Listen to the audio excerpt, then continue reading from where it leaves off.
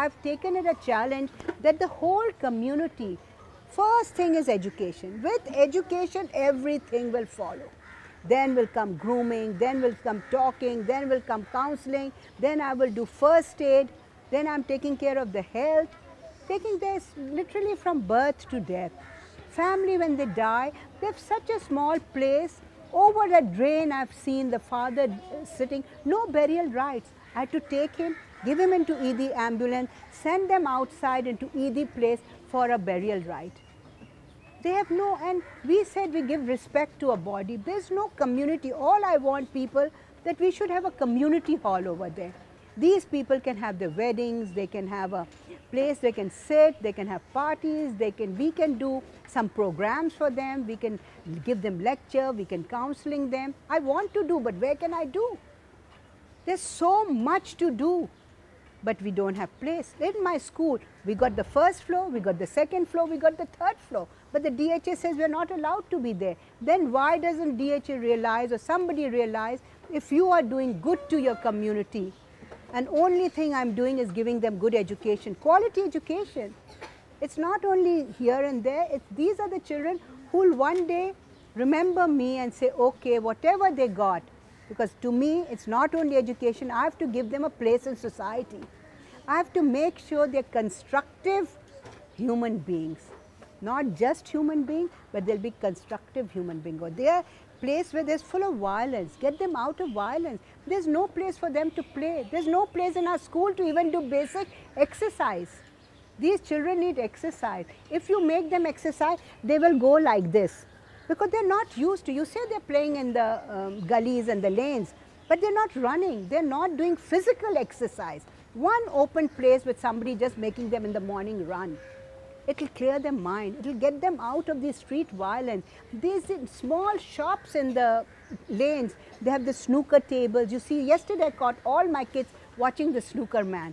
Then they will lure him into, then they will ask them for money. What happens? Then they'll start taking money from home. So we have to avoid all these things. Get them out of the, how long can I keep them in school? I keep them almost all day. I even call them on Saturdays. We have field trips. I've taken the mothers to the beach. They came all dressed up because they didn't know where they were going. To beach, they were the best. To them, it was no idea. When they saw the water, they didn't know there was so much water in the country. So imagine where they live. We are still up on the tree. We are in the primitive stage. We have not gone beyond. So when will we come forward? We all have to get together. We have to make a team. Everybody, just give them education and give them good education along with grooming. Tarbiyat is very, very important, because these people have no concept of sitting, eating, walking, talking. They're like junglis, absolutely living in the jungle. They don't know how to cross the road. If you see, as if they're in the village, they'll take anywhere on the road. So all that from the media, it has to come. How to cross every day, how to cross, how to wash your hand, how to sit, how to use the toilet. And how come other countries can do it after they're not educated, the poor over there? But it is through the school level, it is groomed, it is brainwashed.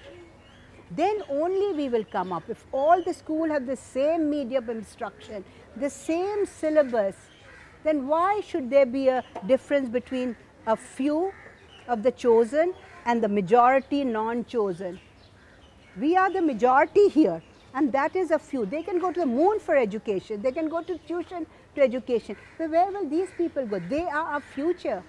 They are the people who will take Pakistan beyond.